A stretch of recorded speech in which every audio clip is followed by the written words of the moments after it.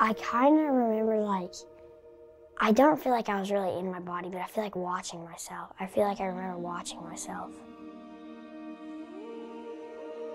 I was like, whoa. And I just didn't know what was happening, really. The first day, my stomach started hurting, so I asked my parents if I could stay home from school, right? Finley had developed what we thought was a fever virus, and his temperature was getting up to 103, 104. And I went home and I stayed home that like whole week in my bed, in my parents' bed. And then my stomach started really, really hurting.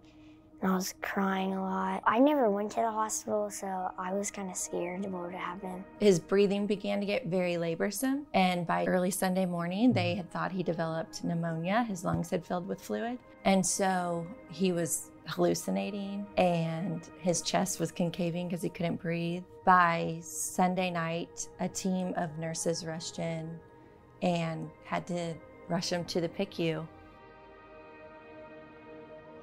Coming to the hospital for the first time can be a really scary experience. Everyone is just working together to help support these patients and families who are going through the worst day of their life. I feel like it was just yesterday. I remember Finn very clearly, a red-haired, beautiful boy. One of the PICU doctors came in and said, we're gonna evaluate him, and within the next 2 hours, we will know if he needs to be put on a ventilator. And it was not 2 minutes of her getting that out that she was like, we need your help. Can you help us make him comfortable? He needs to swallow the tube. We need to start the process now. His lungs don't have time. In this COVID world, you get so scared of ventilators and everything. And that's kind of how we were feeling at that moment. And then I remember kind of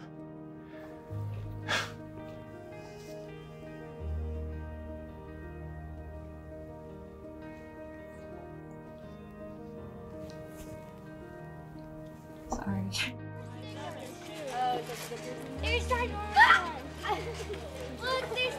I didn't even know that I was in it until I started realizing stuff. You woke up? Yeah, I woke up. What did you start realizing? I didn't really know that I was on a ventilator, and then I was like, it's kind of like, where am I and stuff. And then they told me like a day after, I think, that I was on one. And then, yeah. Did you know what a ventilator was? No, I didn't. you know, remember that moment where you're like essentially kind of grappling with, all right, we're here at the bottom. She said what he has is MISC, it's multiple inflammatory syndrome in children, and it's a post-COVID disease that we're seeing in children. We didn't even know he had COVID, so we were kind of shocked by it. We never even heard of MISC. I got tested for COVID, had to get like my blood drawn, and then said I had like, what's it called? COVID? It's like COVID antibodies. Antibodies. I didn't even know what that was. Were you surprised that you had COVID and didn't know it? Yeah. Why it happens, we really just don't know. These antibodies start affecting all the organs in your body. He really was very impressive because despite being very obvious that he was so sick and like, you know, really struggling to breathe and everything, he was so pumped up about the Chiefs game that was on that evening. There was new sets of battles that we had to overcome, Yeah. like him speaking, him being able to sit up, things like that. But because we had been so encouraging to him, like, Finn, you will live, you will fight. One of his first words were, I will live.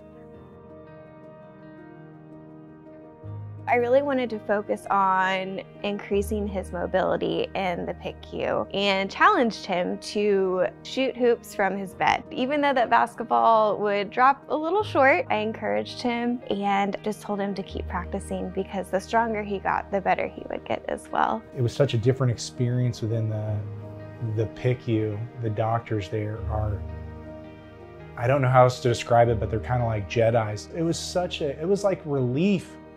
I mean, I don't know how many people can say that, but it was like relief going to the ICU. Yeah. It was like, once we got there, we felt like, okay, his body can rest. yeah.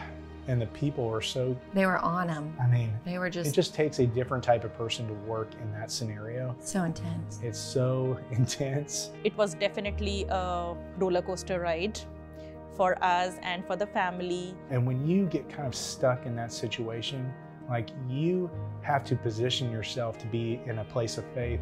And I even wanted, going through everything, I was telling the doctors, I'm like, you guys are angels, man. Like, the work that you guys are doing is, like, we get to see miracles happen through the works of your hands. And we were just so thankful. There is just so much being shot at everybody right now. And so it's like your mind just wants to go to the worst place.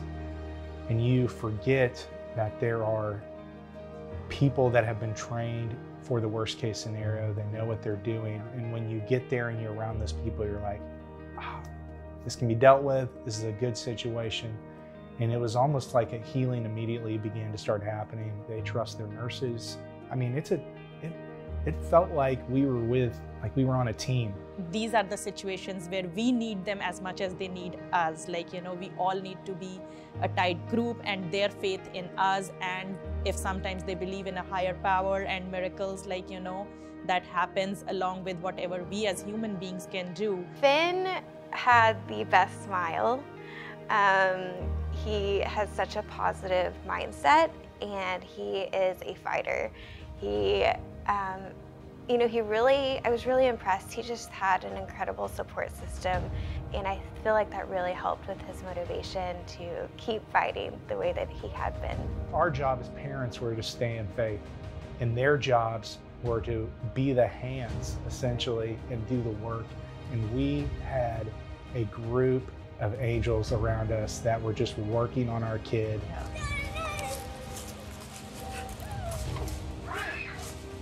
We do know a little bit more about MISC 2 years now later from COVID than we did at that time, though honestly I don't think anybody can fully understand and why some children have it and some don't.